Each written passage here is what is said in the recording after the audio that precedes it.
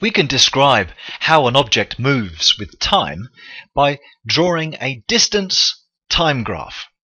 Distance goes on the vertical axis and time goes on the horizontal axis.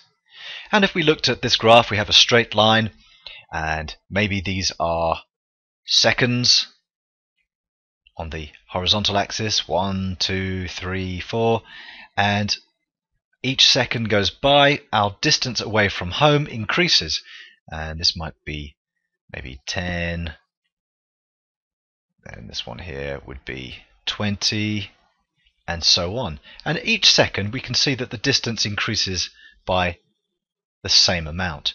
We're going at a constant speed. Constant speed. And that's what a straight line means on a distance time graph. Now, the steeper this line is, the faster our object will be going. So a line like that would mean that each second that ticks by, we've already done 30 meters in 1 second, whereas beforehand in 1 second we covered 10 meters. Maybe that's meters. Time is in seconds. So the steeper the line is, the faster the object. So the gradient or slope of a distance time graph represents the speed of an object. And the steeper the gradient, the faster the object is. There is a relationship which can tell us the average speed of an object, and the average speed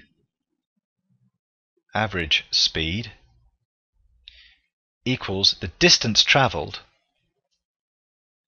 divided by the time taken. And that's a useful equation to have up your sleeve. Average speed is distance divided by time taken, and we'll be using this in a later date.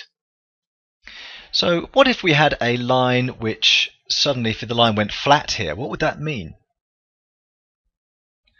Well, as each second ticks by again, how much distance have we covered? Well, we're still at the same distance. So a flat line here means that our speed is 0. We have come to a rest. We have come to rest. We are stationary, or we've stopped. We've stopped. That's what the flat line means. Okay, so there we are. I'll see you in the next flashcard.